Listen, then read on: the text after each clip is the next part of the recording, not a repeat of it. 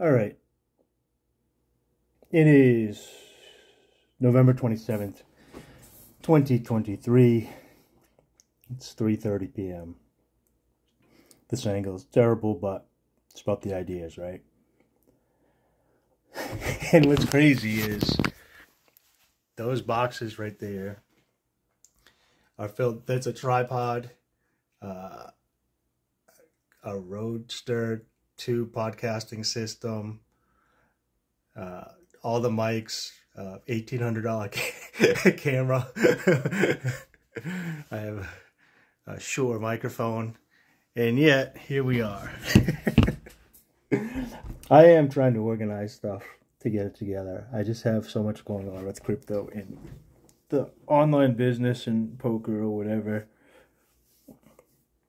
Anyways, I was on Twitter and somebody that I don't know. I need to have a conversation with them. I'm sure it will in the future once I start posting these videos in 2024. Is Clint from Liberty Lockdown, because I feel like no one cares about your feelings, Dave. I do feel like I've been falling for him for a while here. Let me pop on Twitter and read his bio here. And I thought my last time when I was online when he was smaller, now he's got 112,000 on Twitter. But I thought that he was an ANCAP. So I'm not sure if his posts are meant to be like Ron Paulish or like the other Liberty people that draw you in and then you come find crazy lunatics like me, or if he really believes this stuff. But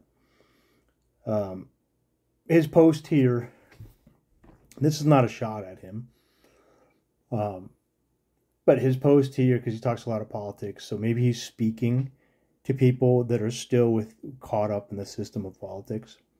But it says, topics we are once again debating that have been settled for centuries. 1 is hate speech, free speech. And then 2, is censorship acceptable if it's for the greater good? And the answer, as we always be, yes, hate speech is free speech, and no, censorship is not acceptable for the greater good. And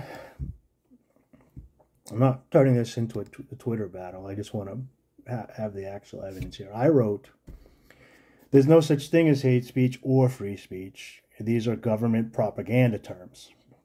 There's currently a huge mafia that owns large portions of land, and these landowners are deciding which speech can be said on their property.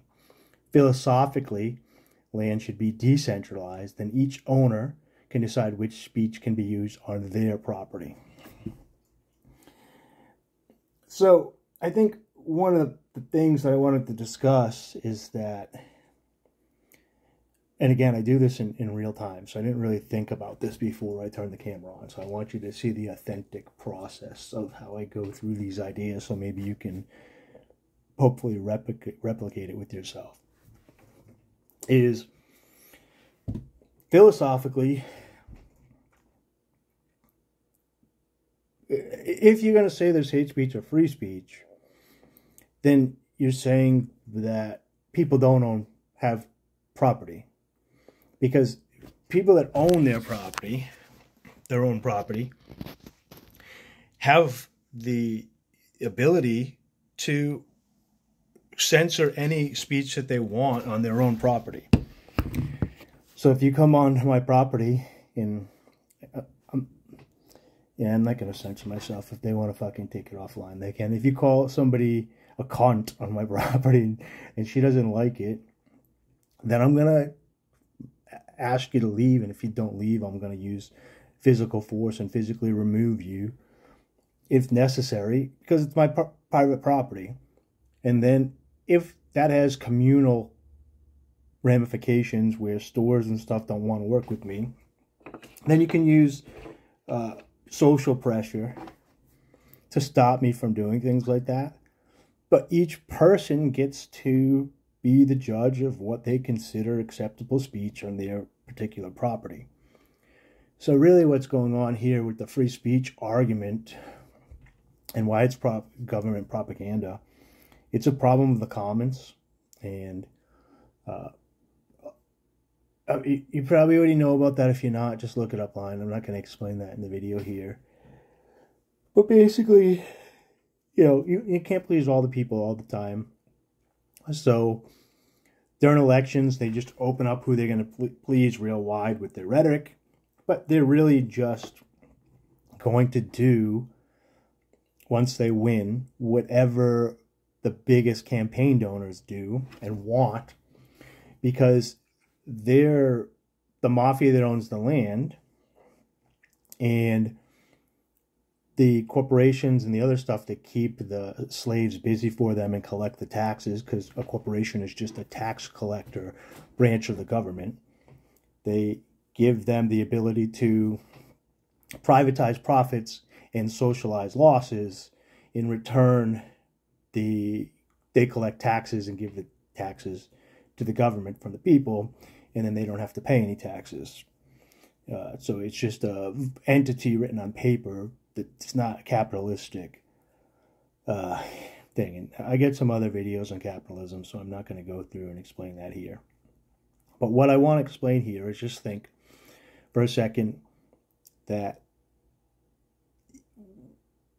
you have the United States is owned by not only just the federal banks and the UN and NATO, they're like all part owners via force and social pressures, but all the politicians have kind of like a say of their ownership. So it's kind of like they separated it from one king into multiple kings. And then their people are bribable. There's an amount of money. So if they're getting bribed for their campaign to keep them in this cushy lifestyle, to make rules down from the rulers, then they're just going to allow the people. There's no line for the speech. They're going to allow people that are paying them the most money or could ruin their careers to talk about genociding groups online, and they're going to allow, and then people that they don't like, they're not going to allow them. They're going to allow the people that they like to vote independent on them to say racial slurs, and they're going to say the people that want to be independent and don't want the government anymore can't say racial slurs. But it's no different than if you owned your own piece of property and your buddy comes over and he calls you an asshole and you've been friends with him for 20 years, you're going to laugh and be like, all right. But if the mailman comes over and calls you an asshole, you're going to be like, get the fuck off my property, dickhead. And there's going to be an argument. And it's not hypocritical. It's you have private property and you have ownership over that private property, so you get to decide on that private property what goes. Now, there's currently the illusion of that for the most part, but as the censorship gets moved online, really what's going on is the government is saying, this metaverse that you've created, this second layer of society that was independently owned, and these owners were allowing people to say what they wanted to say. No, we're in charge of it now, and we'll decide what you get to say.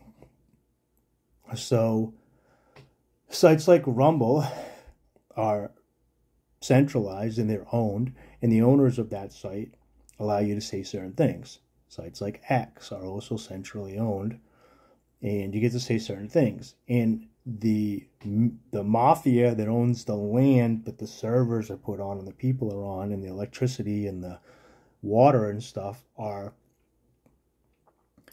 saying, well, if you still want to have a house here and a business here, because we own all the land, you never own property, you always have to lease it, minimal on taxes, then you're going to shut this down and shut this down and shut this down.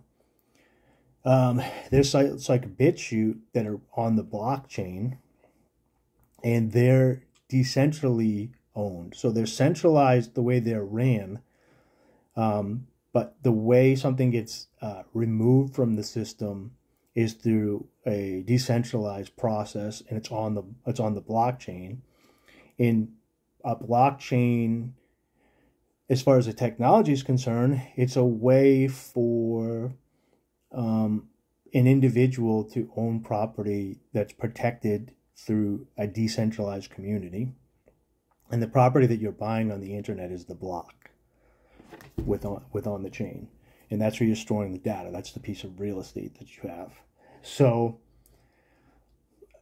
what would be really good is if you could decentralize even the internet down to that point, and then you could put whatever you want onto your block. And then it was similar, and when people get more comfortable with it, you can mute and block and edit certain material that you don't want to see from individuals. So your experience is good, but also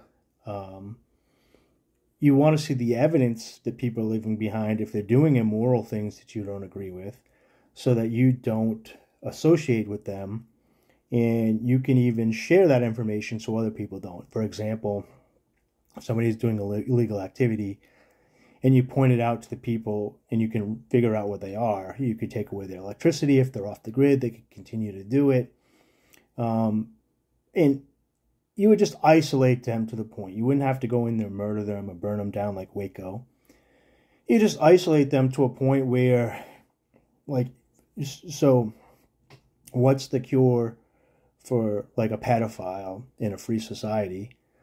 Is just you let everybody know they're a pedophile, and then you're like, well, no one has their kids around them. They're not allowed to drive on streets. They can't leave their house. No one gives them water. No one gives them electricity.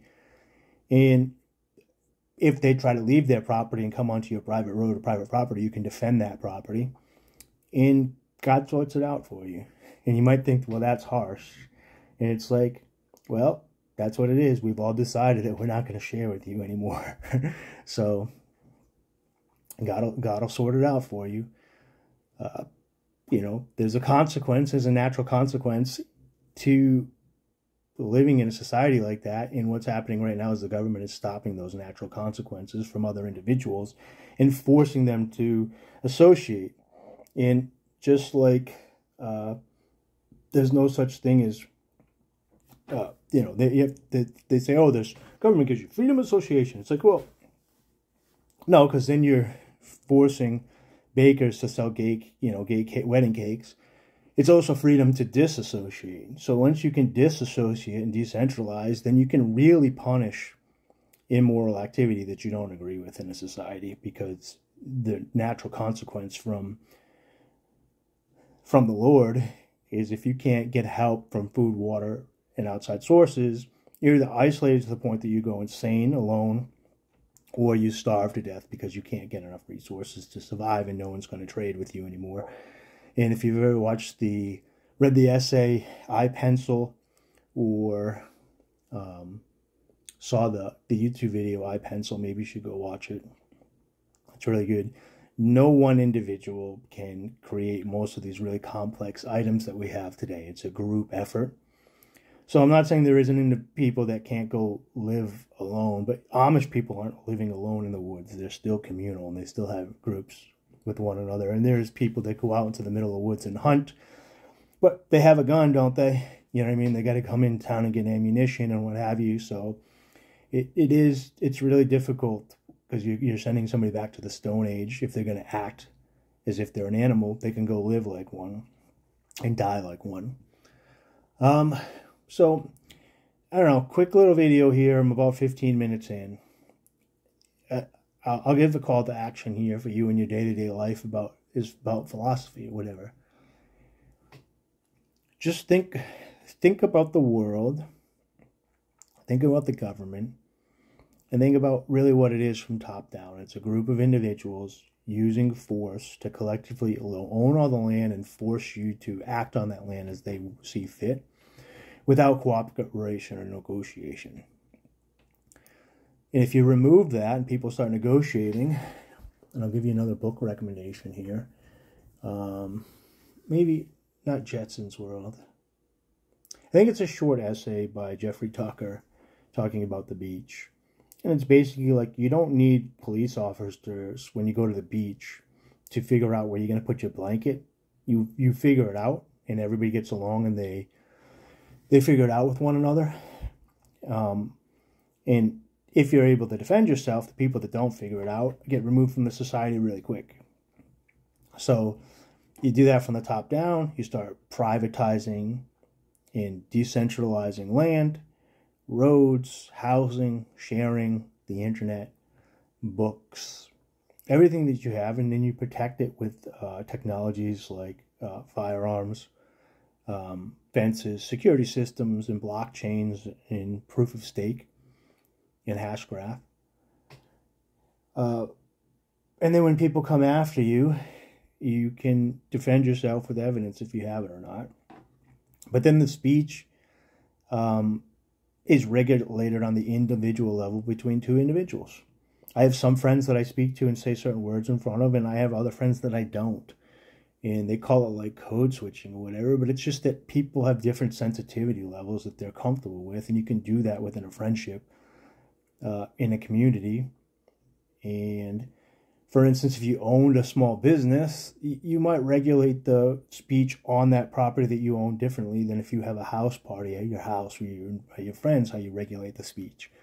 But just to end it, understand that free speech and hate speech are two sides of the same coin. It's the idea that government owns the land, this mafia owns the land, and one side saying, hey, if you vote for us as your mafia, we'll let you say whatever you want. And the other one's like, no, you can't let everybody say whatever you want. You have to censor some words. And it's like, how about no one mafia gets to control all the words that everybody says, and each individual person gets to be kind of like the king of their land and the property that they have. Having said that, you could still choose to live within a community situation, obviously. So you could go live on, it's similar to the platforms. So if you want to be super polite and fake and just put heart emojis everywhere and fire emojis, this is lit, you go on Instagram. If you want a little bit more free speech, you go on X. If you want a little bit more free speech, you go over to Gab, or you go over to Rumble, or you go over to BitChute.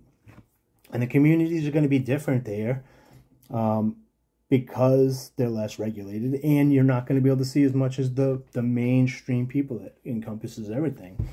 It's the difference between if you want to make an indie film and it's about the art and a couple, 1,000 people see it, then that's what it is. But if you want a 1 million or 2 million or 3 million or 5 million or 6 million or 300 million people to see it, you have to make something a little bit more watered down and safer for different appetites, let's just say. So, all right, food for thought. Hope everybody's crushing life. Love you all, except for the ones that don't.